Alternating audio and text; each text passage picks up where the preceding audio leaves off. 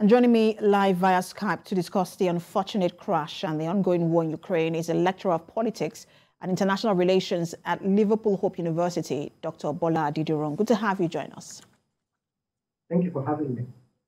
So I want to get your thought first on this crash before we move into just broadly into the war.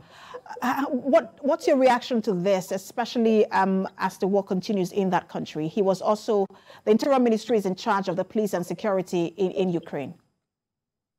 It's an unfortunate tragedy because not only the Interior Minister was killed, I think there were some children who were also killed in the crash. Now, obviously, we don't know the cause of the crash, and as you mentioned in your report, there are investigations going on. But this is a significant loss for the Ukrainians. Of course, as you rightly mentioned, the Minister of Interior is in charge of internal security, so may not necessarily have much to do with. His death may not really impact on the offensive that is going on or the defense that at the war front, but it does if indeed the investigation into the crash shows that there are suspicious elements to the crash, then it should be a cause of concern. But I think that Ukraine would not really reel from this crash because the chief of police has been appointed as an interior minister immediately. But I do not see how there would be any other feeling that other than tragedy because of not only the lives lost, but also the lives of the children lost. Let's move now broadly into the war. The attack in Dnipro has got a lot of reactions from people around the world, especially because of the level of civilian casualty.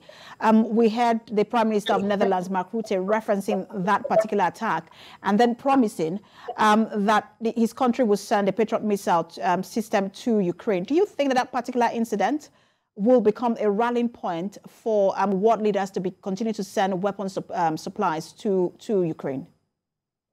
No, not necessarily. I don't think that, as tragic as that attack over the weekend was and the number of civilian lives that died in that particular attack, I don't think that it changes much. And especially, certainly don't think that it would move countries that were not initially interested in sending weapons or providing more security weaponry to Ukraine. The UN report showed recently that more than 7,000, at least conservative numbers, of civilians have died in Ukraine. So these are not this recent attack, as tragic as it was, as unfortunate as it was. I don't think that it really moves the needle significantly.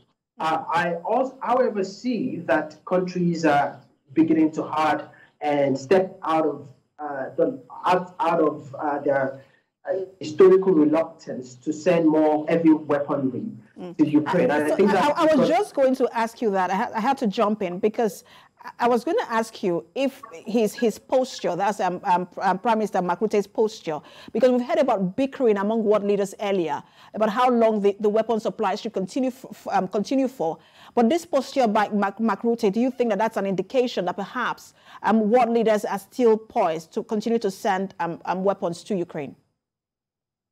Sorry, I didn't get that properly. There was a bit of a break in transmission. Could you repeat the question again? I was asking you if that particular posture by Mark Rutte is an indication that world leaders are poised to continue to send weapons to Ukraine. Definitely. I think not only from Netherlands with the Patriot missiles, I think that the UK also sent and committed to sending Challenger 2 tanks to Ukraine. And that would be the first example of Western tanks, armored tanks being sent to Ukraine. And that would be a significant shift in the sort of weaponry that have been offered to Ukraine so far.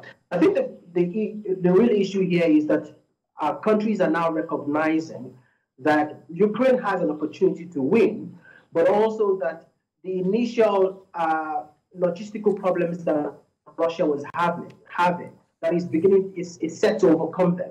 The Russian military-industrial complex is at full swing. Weapons are being manufactured at good pace. Ammunitions are being restocked. And Russia is effectively preparing for a spring offensive.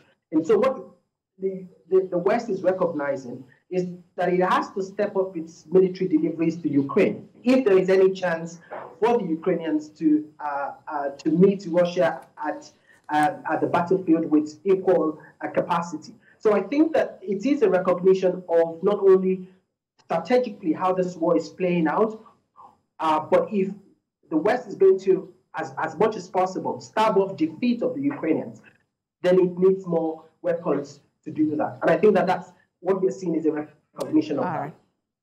Thank you so much for talking to us. Lecturer of Politics and International Relations at the Liverpool Hope University, Dr. Bola Adediran. Thank you very much.